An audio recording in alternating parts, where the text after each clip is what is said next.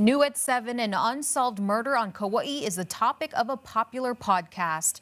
The murder of Amber Jackson is explored in a new Unsolved Mysteries podcast that came out today.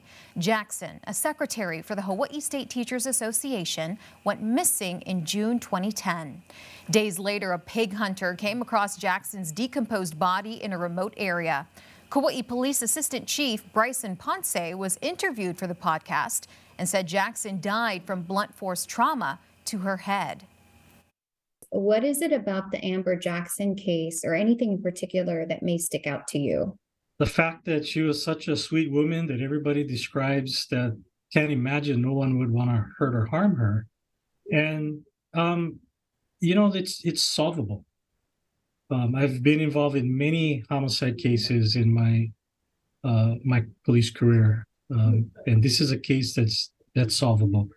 We just need someone to come forward. A group formed by Amber's family and friends is offering a $20,000 reward for information that leads to the arrest and conviction of Amber's killer. Send your tips to unsolved.com or contact Kauai Police at 808-241-1681.